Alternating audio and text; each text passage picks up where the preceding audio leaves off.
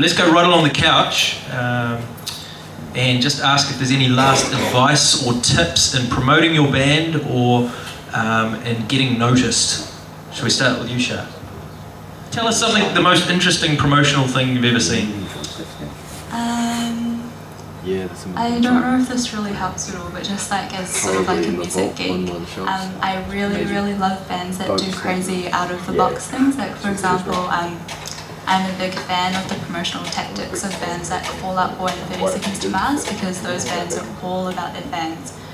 For example, 30 Seconds to Mars is a project that I'm working on for work at the moment. So they're coming over in August this year, and we set up this crazy 10-week treasure hunt. So basically we laid actual clues out on the internet with different media organisations hosting the clues, so fans have had to hunt them out, solve the riddles, which give them a clue, which they go to our EMI website to unlock an actual jigsaw puzzle piece, and then they have to put the jigsaw puzzle piece together to make a ticket. And then the first two people on the final day that manage to solve everything first, the first prize winner, they win like a Fixie's bike, and they get meet and greet with band and concert tickets, and then there's other runner-up prizes, and I just like stuff like that. What's the website to go on that treasure hunt? It's theinsound.co.nz. Oh, Savina, any last thoughts? Yeah. Just be nice. Be nice. And just keep playing live. Write lots of songs. Get feedback and advice from people that you know and trust, and you know they're going to give you good feedback back to you.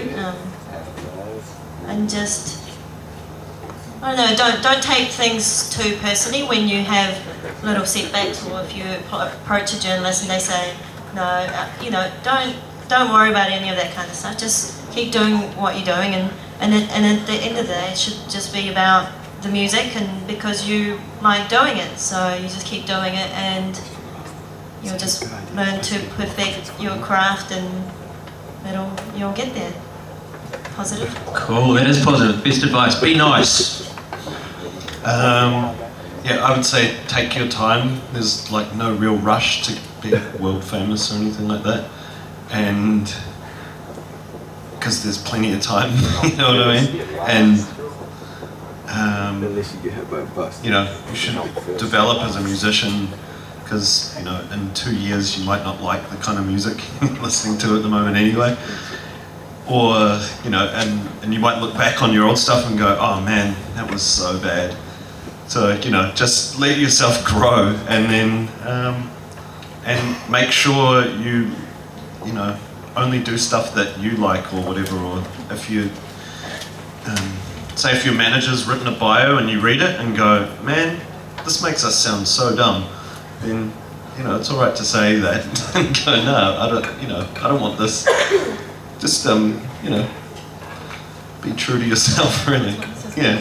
Yeah, just adding to what Mike said, I don't think there's any harm in being a perfectionist. Like, for example, Kids of 88, they refused to play live until they were happy enough with their live set to play live. So yeah, there's no harm in being a perfectionist, because at the end of the day, like, it's all about, are you happy with like the way that your band is? And if you are, then you're doing the right thing.